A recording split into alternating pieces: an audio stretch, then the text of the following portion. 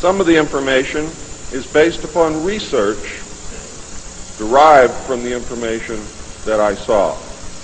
For instance, in the documents that I saw, it was stated that President Eisenhower had commissioned a group called the Jason Scholars, which was stated to have been a secret society of scholars, to research the deception, lies, facts, truth, and get at the root and the real truth of the alien question. It also stated that there was a group of 12 men formed by NSC Memo 5410, and that the study group was formed by NSC Memo 5411, and that there was another NSC memo issued to cover the actions of these men and explain the reasons why such prominent men were meeting on a regular basis, and that NSC memo was 5412/1 and 5412/2.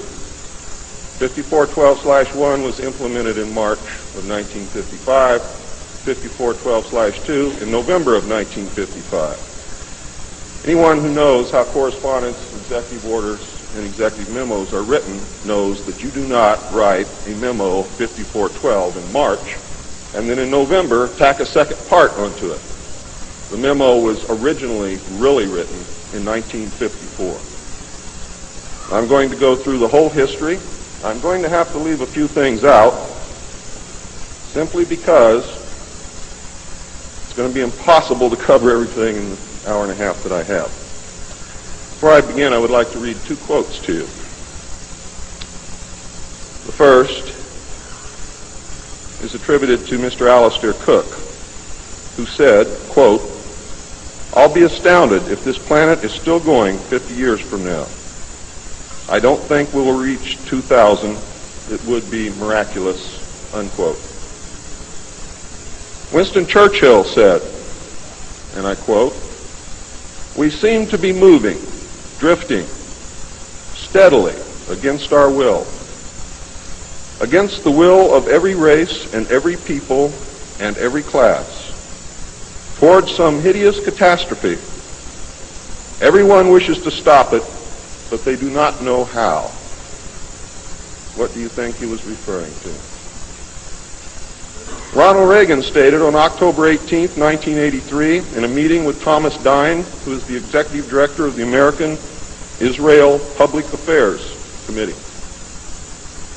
And I quote Ronald Reagan, "You know, I turn back to your ancient prophets in the Old Testament and the signs foretelling Armageddon, and I find myself wondering if we're the generation that is going to see that come about.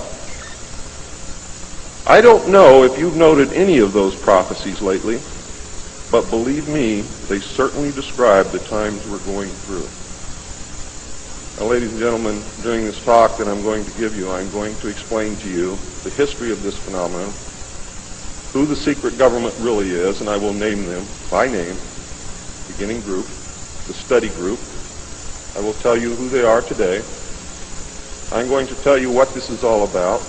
I'm going to tell you who's selling drugs to your children, and I'm going to tell you why the United States government is afraid for you to find out what the truth is regarding UFOs.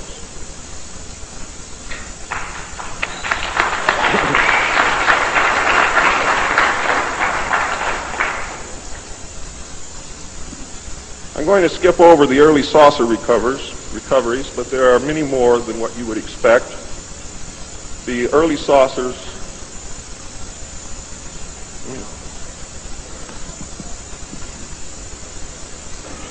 Is this any better? There were many more saucer crashes and downed craft than what you have realized. There were many more alien bodies recovered, and there were more live aliens recovered than what you are aware of. But that's not important. The important thing is that they occurred, not how many and not where. The important thing is that they occurred. And those of you who want to argue over how many and where and how many bodies are wasting the time of everyone else, because that's not important. What's important is that they occurred. And there are two crashes that are so important that the government will go to any lengths to prevent you from finding out, and those are two crashes which occurred near the city of Aztec, New Mexico. Why? Because both of those crashed craft contained human body parts, and they are deathly afraid of a national panic.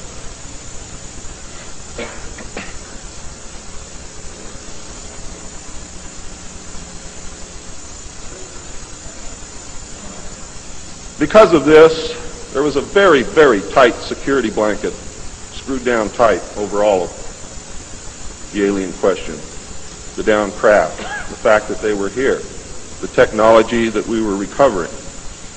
Some craft, strangely enough, were not damaged at all.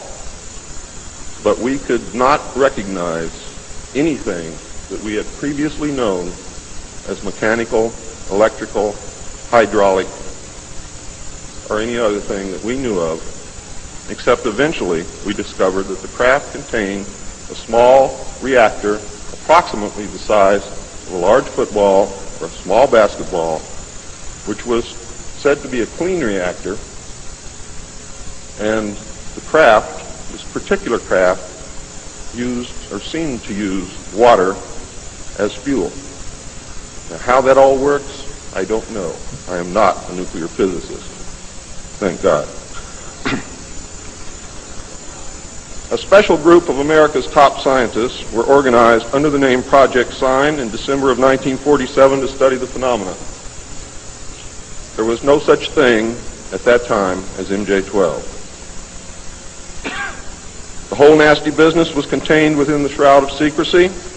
Project Sign evolved into Project Grudge in December of 1948. A very low-level collection and disinformation project named Blue Book was formed under Grudge. 16 volumes were to come out of Grudge, including the controversial Grudge 13, which I and Bill English saw, read, and revealed to the public. Blue teams were put together to recover the crashed discs and dead or alive aliens. The blue teams were later to evolve into alpha teams under Project Pounce and Project Pluto.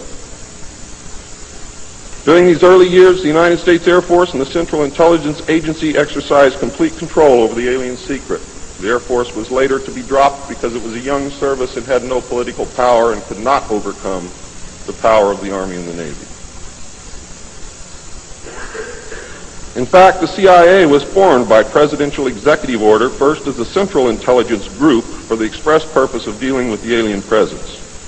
Later, the National Security Act was passed, establishing it as the Central Intelligence Agency. The National Security Council was established to oversee the intelligence community and especially the alien endeavor. It was not created specifically to form national policy. In fact, you can say that the National Security Council was the forerunner of MJ-12, and there was another group between MJ-12 and the National Security Council, which is to come later. A series of National Security Council memos and executive orders removed the CIA from the sole task of gathering foreign intelligence and slowly but thoroughly legalized direct action in the form of covert activities at home and abroad.